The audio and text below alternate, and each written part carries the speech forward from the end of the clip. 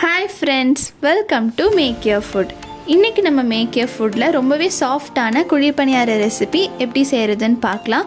நம்ம இன்னைக்கு ஸ்வீட் பணியார ரெசிபியும் பார்க்க போறோம். அதே மாதிரி கார பணியார ரெசிபியும் பார்க்க போறோம். இது ரெண்டுத்துக்குமே ஒரே மாவு வச்சு நம்ம செஞ்சிரலாம். வாங்க எப்படி செய்யறதுன்னு பார்க்கலாம். இது பண்றதுக்கு நாம 2 கப் இட்லி அரிசி எடுத்துக்கலாம். இது வந்து 400 கிராம் இட்லி அரிசி. இது கூட 1 கப் பச்சரிசி சேர்த்துக்கிறேன்.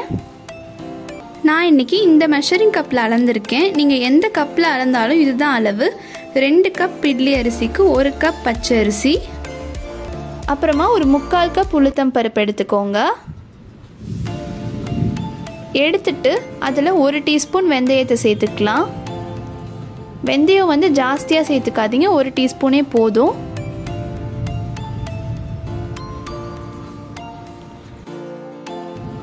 இப்போ அரிசியும் உளுந்தையும் தனித்தனியாக கழுவிட்டு ஒரு 3 மணி நேரம் போல் ஊற வச்சுக்கலாம். ஊற வச்சுட்டு நம்ம எப்போவும் மாவு ஆட்டுற மாதிரி ஆட்டிட்டு புளிக்க வச்சு எடுத்துக்கலாம். பாருங்கள், நம்ம மாவு நல்லா அரைஞ்சு ரெடி ஆயிடுச்சு.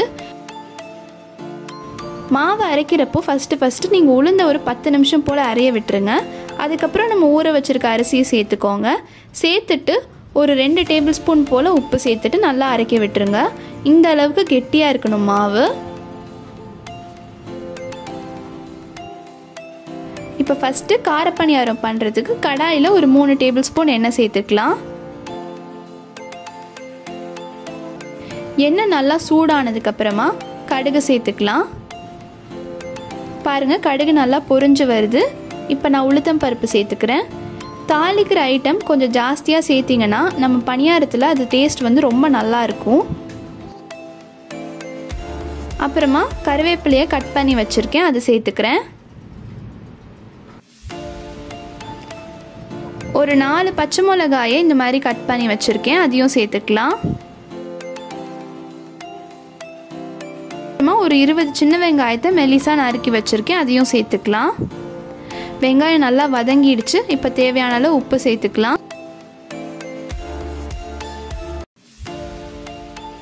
சேர்த்துட்டு ஒரு 4 டேபிள் ஸ்பூன் வந்து தேங்காய் பூ துருவி வச்சுருக்கேன், அதையும் சேர்த்துக்கிறேன். நல்லா கலந்து விட்டுருங்க. நல்ல மணமாக இருக்கிறதுக்காக கொஞ்சம் கொத்தமல்லியை சேர்த்துக்கலாம்.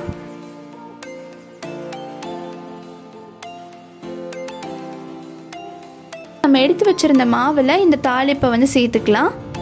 சேர்த்துட்டு நல்லா கலந்து விட்டுக்கோங்க.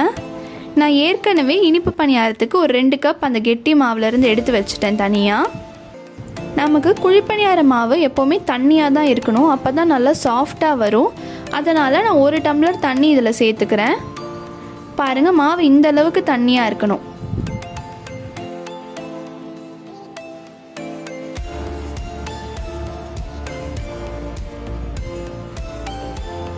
இப்போ குழிப்பணியார சட்டியில் எல்லா குழிக்கும் எண்ணெய் ஊற்றிக்கோங்க.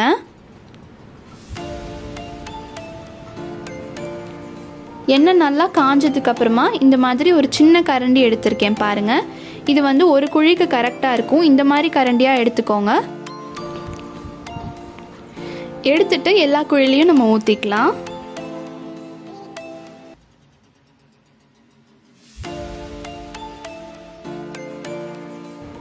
ஊற்றிட்டு மேலேயும் கொஞ்சம் எண்ணெய் சேர்த்துக்கோங்க. சேர்த்துட்டு மூடி போட்டு நல்லா வேக வச்சுக்கோங்க. ஒரு சைடு நல்லா வெந்ததுக்கப்புறமா இன்னொரு சைடு திருப்பி விட்டுக்கலாம். நான் இந்த மாதிரி குழிப்பணியார கருது வச்சுருக்கேன், இதை வச்சு நான் திருப்பி விட்டுக்கிறேன்.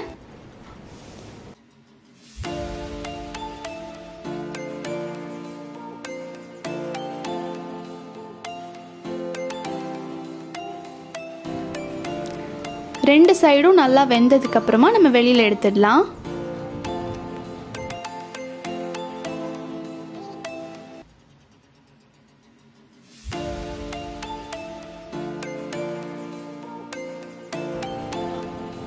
பாருங்க, நம்மளோட குழிப்பணியாரம் எல்லாமே ரொம்ப நல்லா ரெடி ஆயிடுச்சு.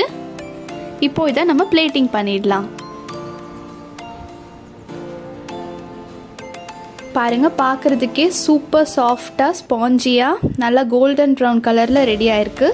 இதை நீங்கள் கார சட்னி கூடயோ இல்லை தக்காளி சட்னி கூடயோ சர்வ் பண்ணால் ரொம்ப நல்லாயிருக்கும்.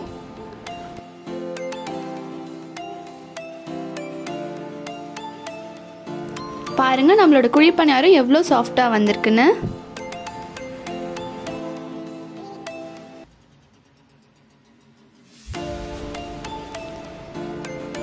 ஸ்வீட் பணியாரம் செய்கிறதுக்கு நான் 2 கப் மாவு ஃபஸ்ட்டு எடுத்து வச்சுருந்தேன்ல, அதை எடுத்துக்கலாம்.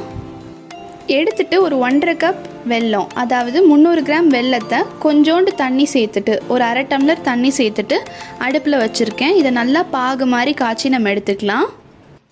இதில் இருக்க டஸ்ட்டெல்லாம் நம்ம வந்து வடிகட்டி எடுத்துக்கலாம்.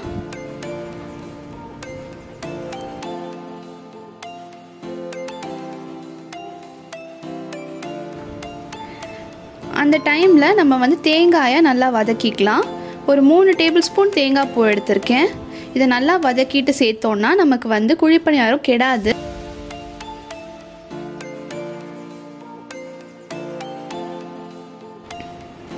பாருங்கள் எல்லாமே ரெடியாக இருக்குது. ஃபஸ்ட்டு தேங்காய் பூ, அப்புறம் 1 டீஸ்பூன் ஏலக்காய் தூள், அப்புறம் வெல்லம் எல்லாம் சேர்த்துட்டு நல்லா கலந்துக்கலாம். பாருங்கள் நம்ம கெட்டியாக மாவு எடுத்து வச்சது இதுக்காக தான். வெல்லம் போட்டோன்னா நல்லா தண்ணி ஆயிடுச்சு பாருங்கள் மாவு. இந்த மாதிரி தண்ணியாக தான் இருக்கணும் நமக்கு மாவு.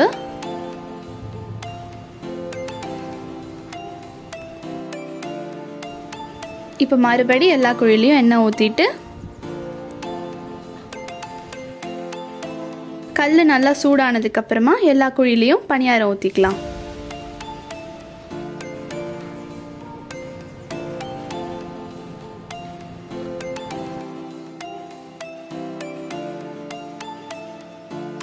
மேலே கொஞ்சம் எண்ணெய் சேர்த்துட்டு மூடி போட்டு நல்லா வேக விட்டுருங்க. ஒரு சைடு வெந்ததுக்கப்புறமா மறுபடி அடுத்த சைடு திருப்பி விட்டுட்டு வேக வச்சுக்கலாம்.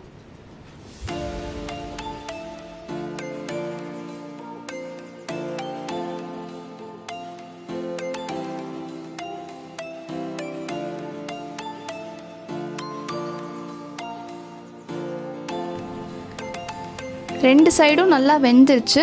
பாருங்கள் நம்ம இனிப்பு குழி பணியாரத்தையும் நல்லா பிளேட்டிங் பண்ணியாச்சு. எவ்வளோ சாஃப்டாக இருக்குன்னு பாருங்கள். நம்ம மாவை தண்ணியாக வச்சுக்கிட்டா தான் பணியாரம் இவ்வளோ சாஃப்டாக வரும் நமக்கு. இந்த ரெசிபியை நீங்களும் ட்ரை பண்ணி பார்த்துட்டு எப்படி இருந்துச்சுன்றதை கமெண்ட்ஸில் சொல்லுங்கள். மறக்காமல் மேக் யூர் ஃபுட்டுக்கு சப்ஸ்கிரைப் பண்ணுங்கள். தேங்க்ஸ் ஃபார் வாட்சிங் மேக் யூர் ஃபுட். பாய்.